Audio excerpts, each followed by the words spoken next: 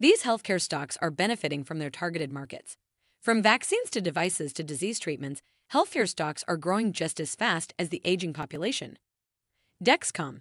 Dexcom's strong third quarter results suggest worries of the impact of weight loss drugs on Dexcom are overdone. GSK. Two of their vaccines for reducing impacts of RSV and shingles are proving successful. Tenet Healthcare. The hospital network is generating continued strong financial results. Let's dive in. Here are the three healthcare stocks getting help from the aging population. Welcome to Timely Investment Research. A record number of Americans are now turning 65, Forbes recently reported, amid tens of millions of baby boomers.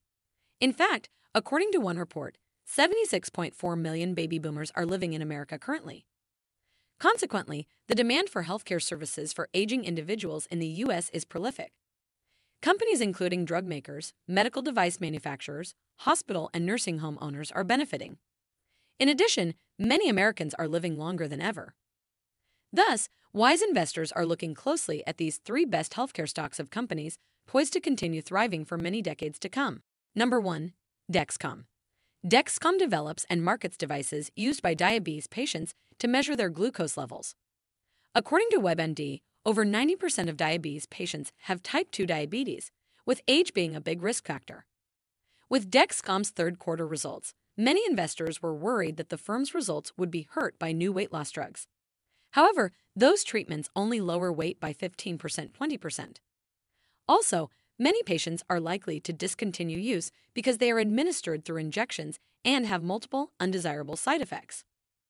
Further, the company's revenue jumped 27% year over year to $976 million. It came in at $38 million ahead of analysts' average estimate.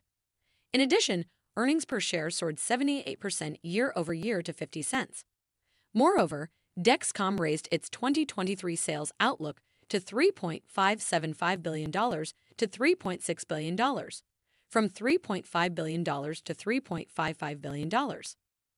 On average, analysts expect the company's earnings per share to jump to $1.60 in 2024 from 87 cents last year. Number 2.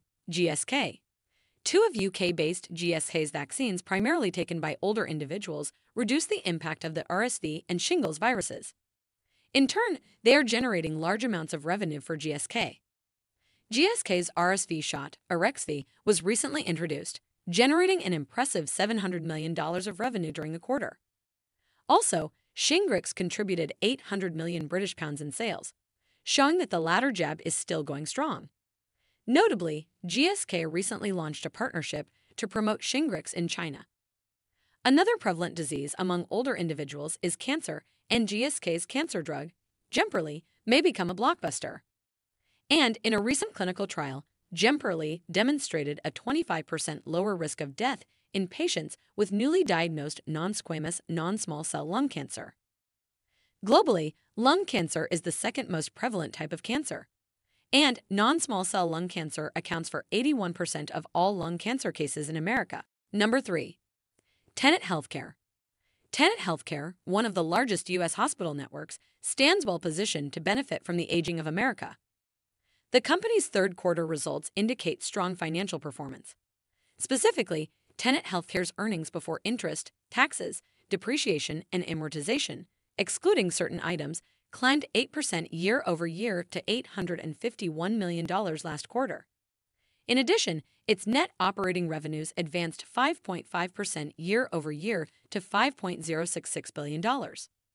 More impressively, cash flows from operating activities in the first three quarters more than doubled to $1.55 billion from $662 million.